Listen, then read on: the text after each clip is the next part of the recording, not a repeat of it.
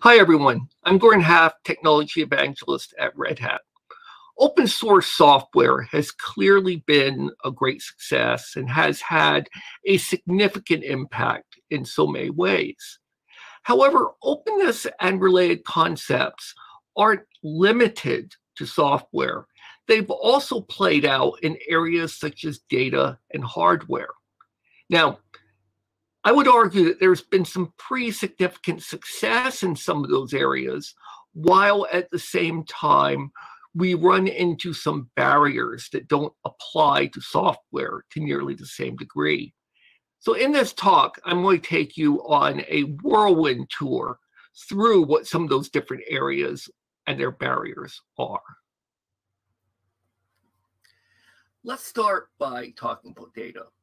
And I'm going to start this discussion by taking us back to 2008 with this article written by Wired magazine editor-in-chief Chris Anderson. And in this article, which was probably deliberately provocative at the time, Anderson argued that we don't really need this theory. We don't really need these models behind data. If we have enough data, the data itself will effectively talk to us. Now, as I say, I think Anderson was being overly provocative at the time, and he probably knew it. At the same time, though, when we look at what's happened with machine learning over the next, 10, 15 years, getting on 15 years after this was written, I think we can see that there are many use cases where having access to a lot of different data sets, whether or not we have some sort of causal model behind that data, can be very useful. Now, what's available today? Well, among other things, the US government, to just give one example, has opened up a huge number of data sets out there. Google has some public data sets available that can be accessed with their BigQuery engine.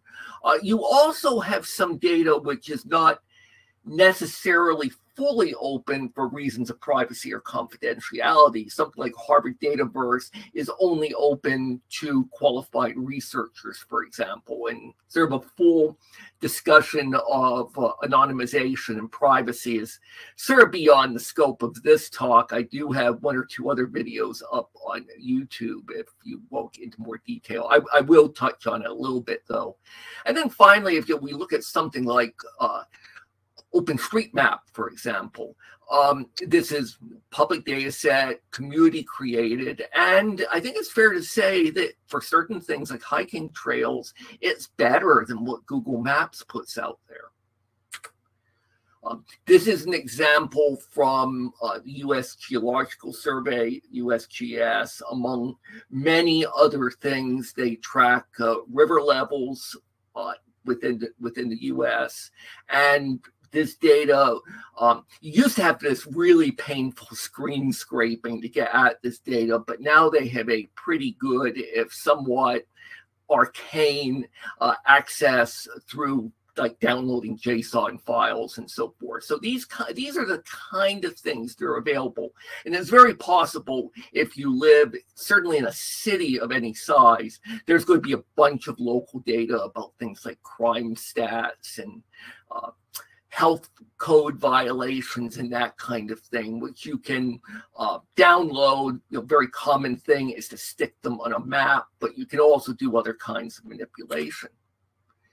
What are some of the challenges of all this data? Well, data may not actually lead to action. One of the old data warehousing stories was basically that when guys went to this pharmacy after work on Friday to pick up diapers, they pick up a 6-pack of beer when they were there, so maybe those should be close to each other. And it turns out what the real story there was that this correlation actually did show up in the data analysis, but the story never actually did anything about it. And that's a pretty common problem.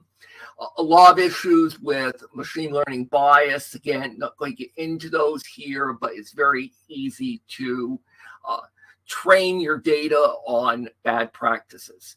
And anonymization is basically hard. Some of this is going to be sensitive, and it's far easier to de-anonymize than you think it probably is. Reason here, and this is an example, you have these public voter registration records, you have certain specific public information there, date of birth, gender, zip code. You can correlate that to something like hospital visits about 90% of the time, just those 3 items. One of the things that the U.S. Census, for example, brought in the 2020 census is this technique called differential privacy. And again, not going to go into here in a lot of detail, but you inject random data in a mathematically rigorous way, and that's a good way to basically create a privacy budget in a set of data. Limitations to the technique, it's not perfect, but these are some of the things we're doing around open data sets so that we can sort of balance off these very legitimate privacy concerns with the ability to use data. Let's switch gears to hardware. Many of you from the US are probably familiar with Radio Shack, which was a source of do-it-yourself electronic hobbyist products going back to the ham radio days. The story of Radio Shack is a story of 2 separate companies that eventually came together to form the store we know today.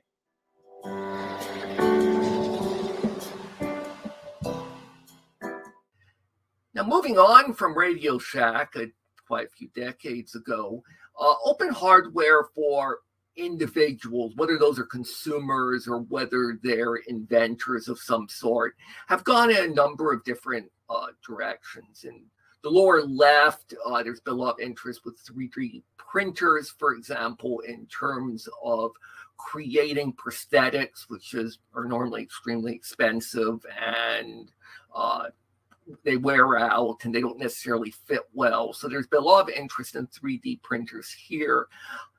3D printers as a whole, I think, have arguably maybe been a little bit of a disappointment. The materials, turns out you can't actually replace a lot of things with the sort of plastics that are used in 3D printers, but there continues to be progress made there. And again, for people who would normally be using little machine shops and so forth, 3D printers have been a pretty effective replacement for certain things.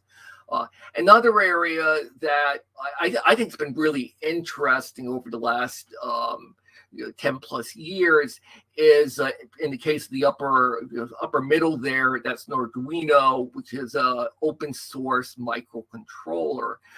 Something else many of you are probably familiar with is Raspberry Pi.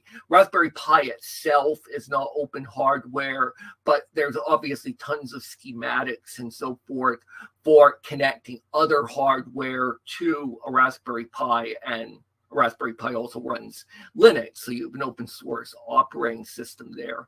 And one of the reasons I think these devices are interesting is electronic hobbyists used to be working with discrete components or very simple integrated circuits. And what really happened over time was the sort of stuff that you could build from the ground up kind of became very complex. Heathkit wasn't really that interesting any longer.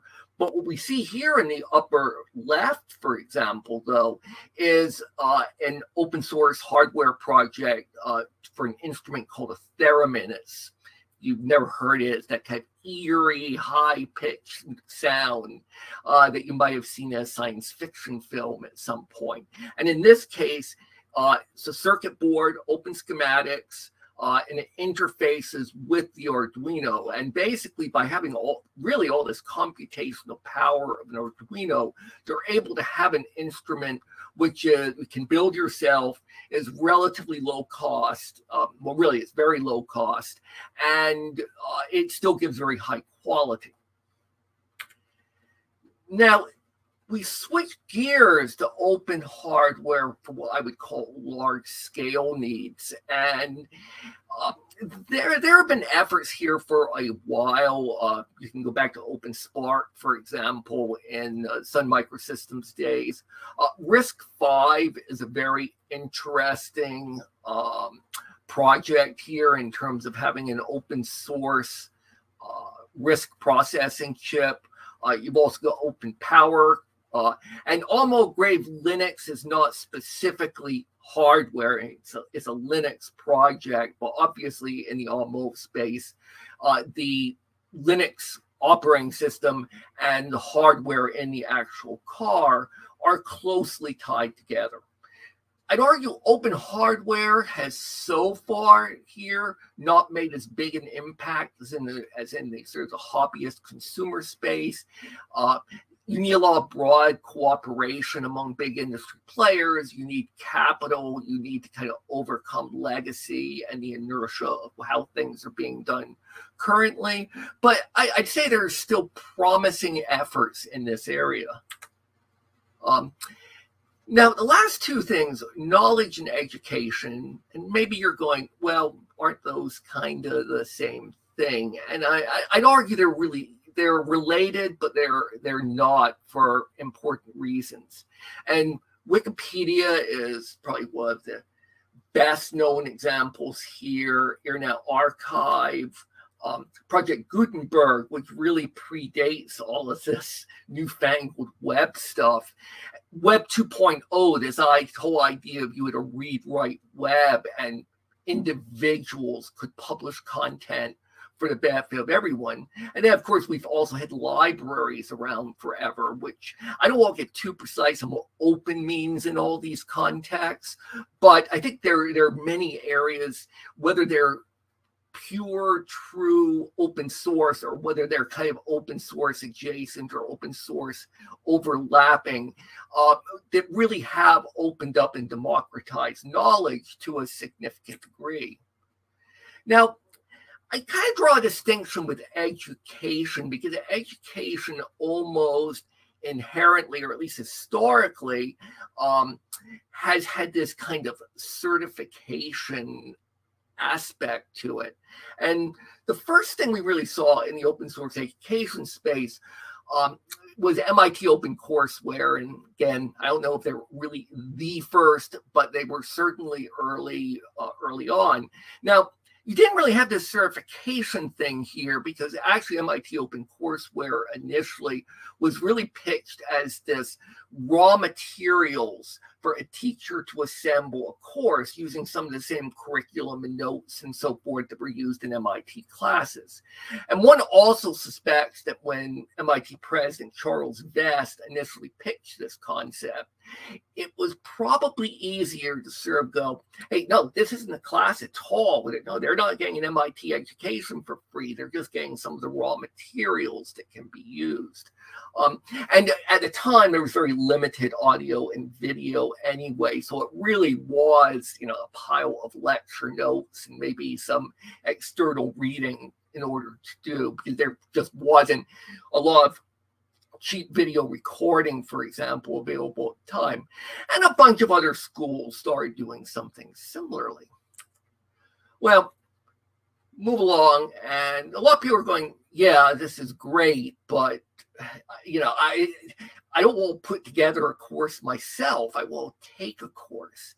And this is what these MOOCs promise. This idea of very large classes enabled with online lectures and multiple choice exams and maybe automated program graders and that kind of thing. Now, so that we had courses in a box. Now, one thing I'll say is, first of all, these are at best free as in beer. These were not open source. There were some open discussions which boards in these classes, which frankly mostly didn't work very well. And there was a lot of hype about MOOCs. Lots of people would sign up. Lots of people wouldn't finish the course. there's certainly good material out there, and I'm certainly not going to badmouth MOOCs in any way, but I think what we can say is they've generally failed to meet promises. They certainly didn't meet the hopes of the VCs in many cases. A number of these are VC-backed. EDX is a nonprofit. It was originally started by MIT and Harvard. And some of them have tried to put in certification programs of various ways. Others have really just nakedly pivoted to being essentially professional education for young to mid-aged or older folks in the workplace. So where does that leave us? So a few things I take away here. Glass half empty, glass half full, depends on your perspective. I tend to be optimistic. There are obviously a ton of data sets out there that are being used for useful things, but there are some sharing challenges, particularly when we're talking data at an individual sort of level, such as we might well use for things like healthcare. And secondly, I see a lot of organic stuff here. I think some of these big efforts, like the VC-backed MOOCs, for example, like sort of the enterprise level open hardware, it's been harder going, whereas I think there's been a lot of grassroots types things like Wikipedia, like hacker spaces around Arduinos and Raspberry Pis that have really been much more successful in general, I think. And that's probably kind of true of a lot of open source software as well, although of course there are big open source projects out there. So with that, thank you for your time, and I hope this has been at least mildly interesting.